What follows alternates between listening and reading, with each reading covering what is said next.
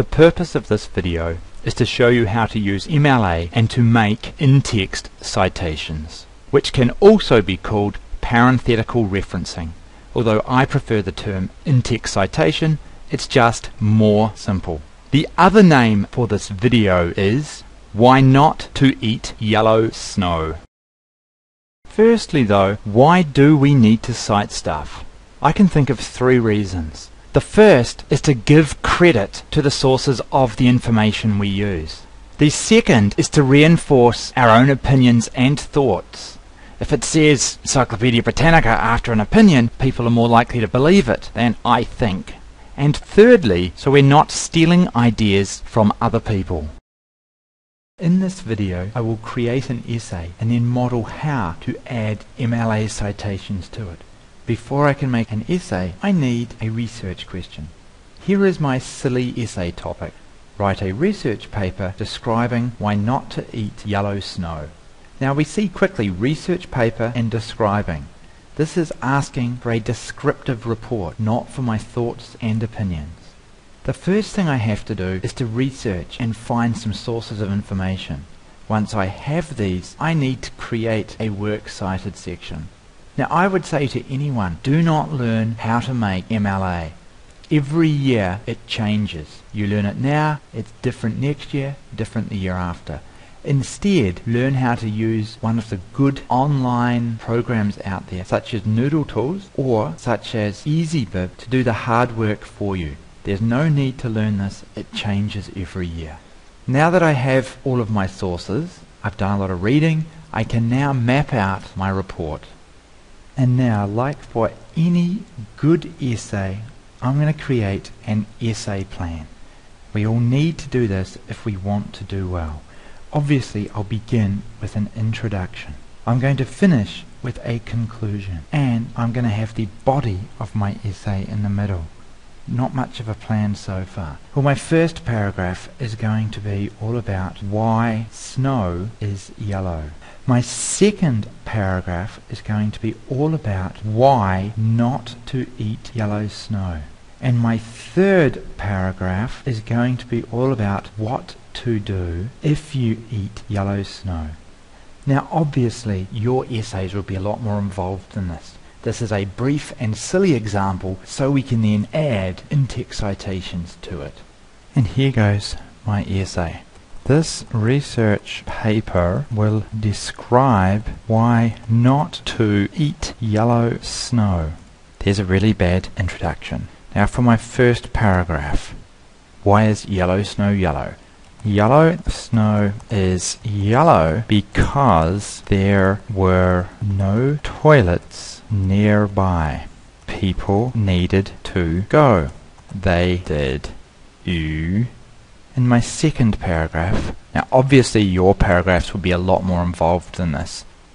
You should not eat yellow snow because it is often of human origin, and might make you sick. And in the last paragraph, if you eat yellow snow, drink lots of water. If you still feel ill, seek medical help quickly. Most ski fields have yellow snow procedures in their medical facilities. And finally, my conclusion. In conclusion, you are better off to just avoid yellow snow altogether. Now there is my really bad essay. Again, the aim is just to have a quick essay here that we can then attach our in-text citations to, which is what we will do now. Now there's nothing researched in the introduction, so I don't need to cite that. Yellow snow is yellow because there are no toilets nearby. I read this in a book by Pink Zebra, so I will write zebra here. That backs that up. You should not eat yellow snow because of human origin. I read that in Yellow Snow, What to Do If You Eat It. So I will put yellow snow in as my source. And might make you sick. I read that in the book by Mr. Aardvark. Scrolling on through the essay. Oh, hold on, I read this in a source called Yellow Snow. Why not to eat it? So we'll put in Yellow Snow again. Now one thing you'll notice here is that we've got two sources called Yellow Snow. Are these the same source? No, they're not. They are different. In-text citations are always the first 1 to 2 words from your works cited, so they are easy to find. In this case, we have 2 with the same first 2 words. We need to add a third word, so these are easily distinguishable.